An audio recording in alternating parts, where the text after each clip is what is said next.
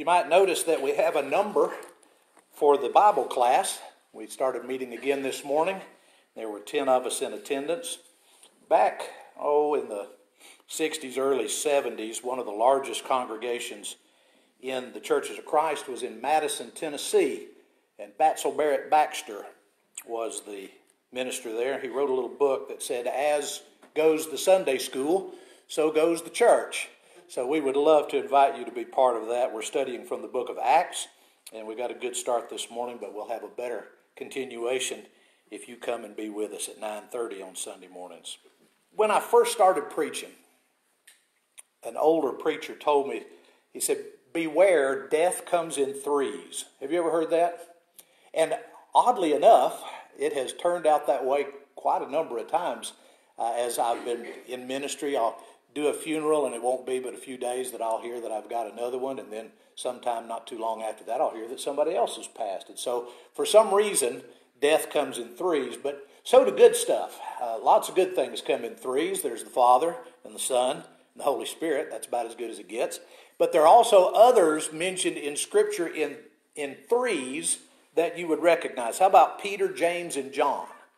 The big three that always were with Jesus. They got to see things and do things with Jesus that the other 9 did not get to do. Moses and Aaron and Miriam, brothers and a sister that helped lead the children of Israel up out of Egypt. And then today we're going to talk about a trio that we don't usually immediately come to mind, but that's Zechariah, Elizabeth, and John the Baptist. If you don't have John the Baptist, the gospel is just different. In the Gospel of Mark, he says, "This is the introduction to the ministry of Jesus Christ, John." He just starts with John the Baptist. Most of them start with John as a grown-up, but Luke gives us an account of John the Baptist's birth. So if you want to go over to Luke chapter 1, we're going to be reading some passages there. A short one to begin with, and then a fairly lengthy one here in just a minute. Luke chapter 1, we're going to start reading in verse 5.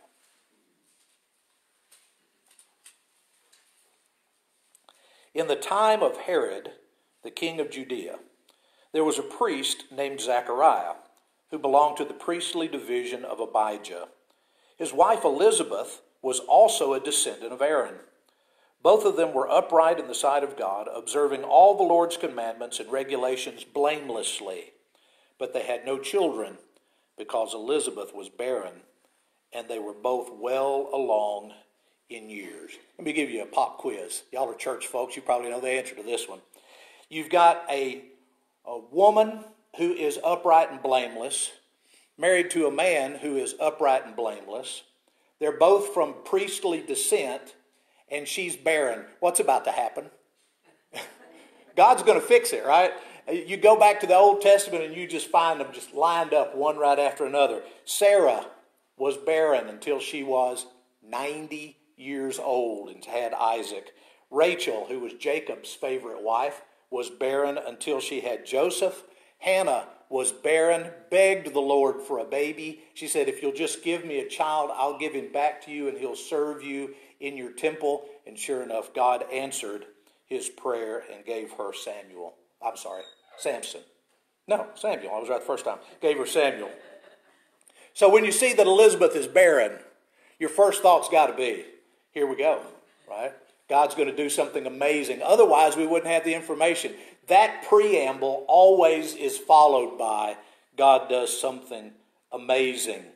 So when you're looking at the life of John the Baptist, you have to start with Zechariah and Elizabeth. You have to start with a couple who set the framework first, who were there living an entire life, waiting, hoping, longing for a child, but never having one until God saw that the time was right. All of Israel, everybody they knew, all of their lives had been thinking about this person, this forerunner of the Christ, this one that was going to come and make straight pathways for the Lord. Everybody they knew had been thinking about that, had been praying about that, had been wanting that all of their lives. And this barren woman who was getting up in age is going to be the answer that God uses for their prayers. All right, let's read the long passage now. We're going to start in verse 8 and get a good look at how God goes about bringing this to pass. Once, when Zechariah's division was on duty, and he was serving as the priest before God, he was chosen by lot, according to the custom of the priesthood, to go into the temple of the Lord and burn incense. And when the time for the burning of incense came, all the assembled worshipers were praying outside. An angel of the Lord appeared to him, standing at the right side of the altar of incense. When Zechariah saw him, he was startled, and he was gripped with fear. But the angel said to him, "Don't be afraid, Zechariah. Your prayer has been heard. Your wife Elizabeth will bear you a son, and you will give him the name John. He will be a joy and a delight to you, and many will rejoice because of his birth. For he will be great in the sight of the Lord. He is never to take wine or other fermented drink. He will be filled with the Holy Spirit even from his birth. Many of the people of Israel will he bring back to the Lord their God. And he will go on before the Lord in the spirit and the power of Elijah, to turn the hearts of the fathers to their children, the disobedient to the wisdom of the righteous, to make ready a people prepared for the Lord." Zechariah asked the angel, "How can I be sure of this? I'm an old man, and my wife is well along in years." The angel answered, "I'm Gabriel. I stand in the presence of God, and I've been sent to speak to you and to tell you the good news. And now you will be silent and not able to speak until the day this happens, because you did not believe my words, which will come true in their proper time." Meanwhile, the people were waiting for Zechariah and wondering why he stayed so long in the temple. When he came out, he could not speak to them. They realized he had seen a vision in the temple, for he kept making signs to them, but remained unable to speak. When the time of his service was completed, he returned home. After this, his wife Elizabeth became pregnant, and for 5 months remained in seclusion. "The Lord has done this for me," she said. "In these days he has shown his favor and has taken away my disgrace from among the people." So I want to take a look at what we can learn, what we ought to remember about all three of these. We're going to talk first about Zechariah, then we're going to talk about Elizabeth, and then we'll talk just briefly about John the Baptist, and then next week we'll pick up and talk about him just a little bit more. So what do we need to remember about Zechariah? When somebody says, "Do you know anything about the birth of John the Baptist?" most people remember that Zechariah didn't believe what Gabriel told him.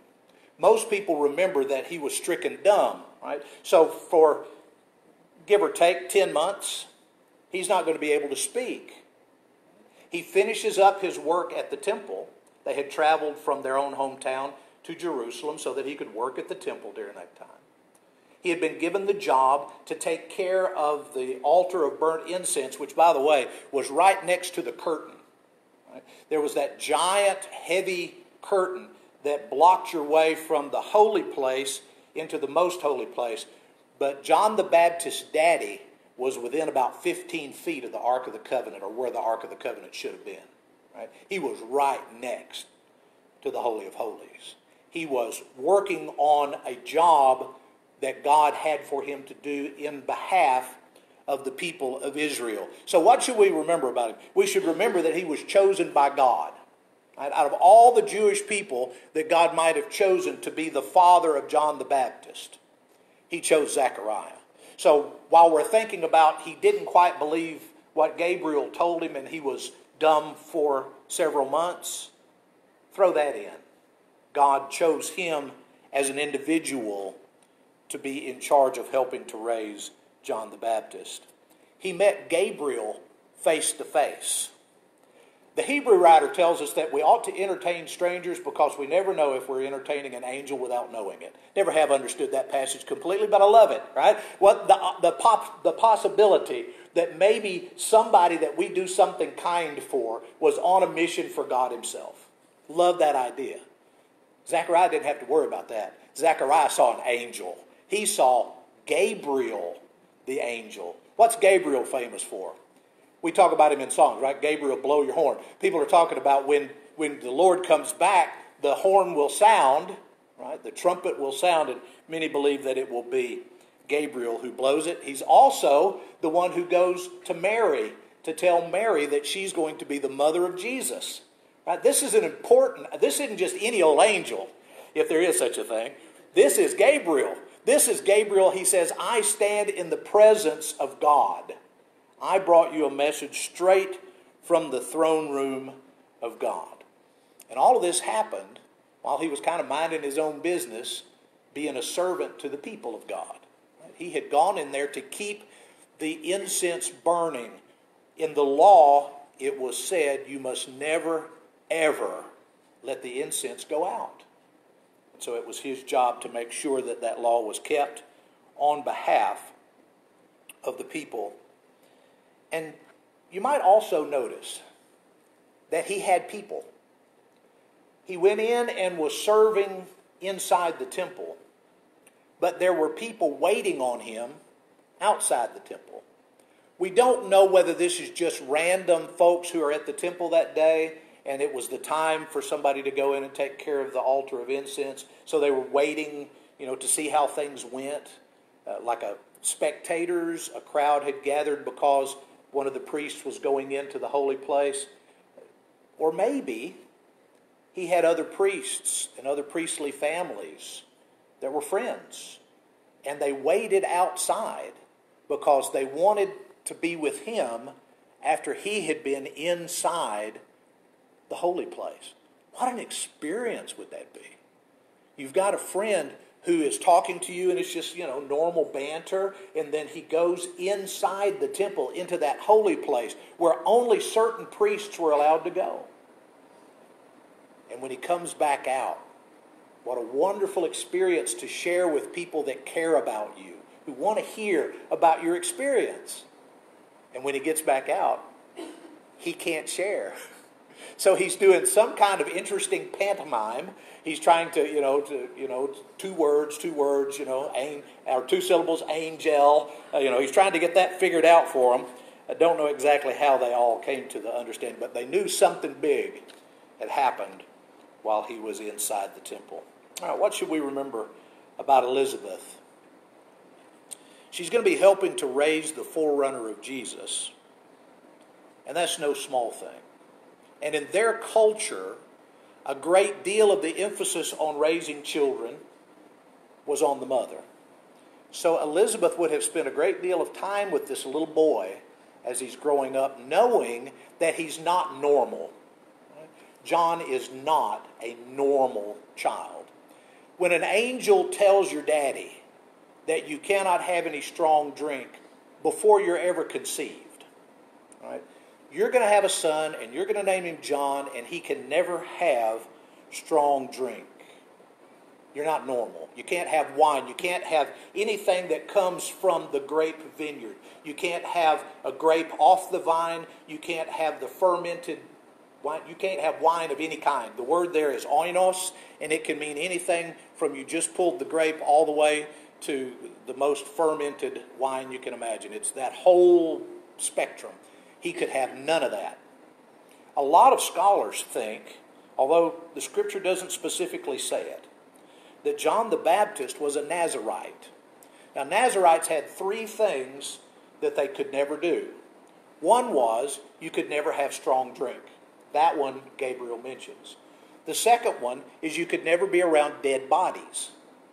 Right? So if you have a relative that passes away, you can't go to the funeral. You're different. You're separate. And the third one is you never cut your hair.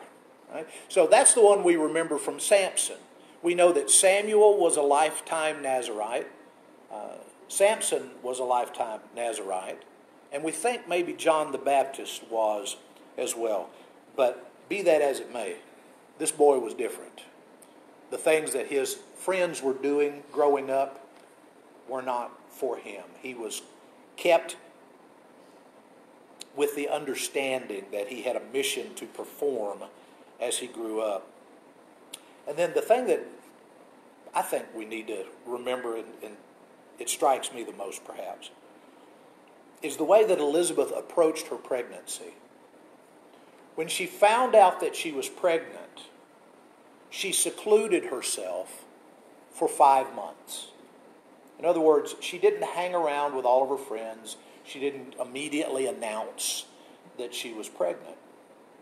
And there may be a lot of different reasons for that. It may be that she was concerned, maybe like her husband, that it was kind of late in life and maybe this wasn't going to happen. But she wanted to make sure before she let everybody in on the secret that she was far enough along that she was confident and that maybe she was able to prove it to some small degree. For the last several years, I've been working with college-age people. And on a lot of different occasions, a little girl would come to me and she'd say, "I think I'm pregnant. Don't tell anybody." And some of them told me, "Don't tell anybody," because they were terrified. They weren't really happy about it. They didn't really want to be. Just recently, I had a young lady come to me that we love dearly. She pulled me aside in the foyer and she said, "I think I may be pregnant." And I said, "Well, are we telling people?" And she said, "No, we're not telling people yet." So a few weeks later, she had seen her doctor. They had a sonogram. And she said, "Now we're telling people." So we're excitedly waiting on that baby to be born here in a few months. And it's an exciting time in life. But when you're an older woman, and by the way, did you notice, at least the way it's translated, Zechariah says, "I'm an old man and my wife is along in years." He doesn't use the O word when he talks about his wife. So that's another thing we should remember. Zechariah was a smart guy. But she was blessed without bragging. She kept the news to herself for 5 months. And I went and looked up some stats. And these may be interesting to you, maybe not, but I thought they were. Women who conceive under the age of 35 have about a 15% chance of miscarriage. Between 35 and 45, that number jumps to 35%. And if you're over 45, it's a 50-50.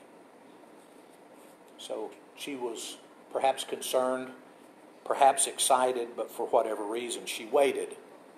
And her waiting gives us a connection to the birth of Jesus. It says that she put herself in seclusion for 5 months, and then the next passage begins the birth narrative of Jesus. Chapter 1, verse 26 says, "In the 6th month, God sent the angel Gabriel to Nazareth, to a town in Galilee, to a virgin pledged to be married to a man named Joseph, a descendant of David. The virgin's name was Mary." So we're in the 6th month of Elizabeth's pregnancy when Mary finds out that she's going to be the mother of the Lord. Mary also chooses seclusion. She doesn't stay in Nazareth. She leaves Nazareth and goes to visit with her aunt. The angel tells her the reason that you can believe that you really are going to be pregnant without ever having been with a man is that God can do anything. And the example is Elizabeth. She's already pregnant, the one who's past bearing years. And Mary goes to see Elizabeth. And that brings us to John the Baptist. When Mary enters the home of Zechariah and Elizabeth, John the Baptist is about 6 months gestation. He is already fully formed, probably somewhere near being viable outside the womb. He is probably an active child. Elizabeth knows he's there. And when Jesus enters the room in the womb of Mary, it says that John began to turn over in Elizabeth's womb. He got so excited that Jesus, the Savior, Messiah, teeny tiny baby in the womb, Jesus, was in the room, that John the Baptist in the womb began to celebrate. And both Mary and Elizabeth pray beautiful prayers of how God is using them to change the world. When Becky and I were first married, we've been married, I don't know many months before we found out, about 3 or 4 months before we found out that we were pregnant with Beth. And I was working with a congregation in Forney, Texas. Anybody know anything about Forney jackrabbits? No? Yeah? Okay. We were in Forney, and I was leading singing at that time. And every time I would stand up and say, let's turn to number 418, Beth would start doing a jig. And Becky had two choices. She could leave the auditorium or get sick right there. So we know babies respond, right? They get excited when they hear voices. If you play music for the baby in the womb, it's a good thing. Read to the baby in the womb. It's a good thing. Have Jesus show up at your house. This is a great thing. John is just celebrating because the Savior of the world has come into the presence of his mother and he in their home. It'll be another 30 years before John gets to do his job. But Lord willing, next week we'll talk about some of the difficult things that came his way, not by his choice necessarily, but because God said so. Right? You're going to have a son. His name's going to be John. He's going to be a special kind of person, and he's going to be the one to call the Israelites back to their God so that their Savior can come and bring them the good news. So we'll talk next week, Lord willing, about some of those things. Would you pray with me, please? Father, we love you. We love the way you do things. We love the power that's at work in our world and the things that you did through Zechariah and Elizabeth, through Mary, to bring forth the chosen one, the Messiah, the one who would give us our hope, who would give us our salvation. And all of these things you knew from before the beginnings of the world. You had it all planned out. You knew everything that had to happen.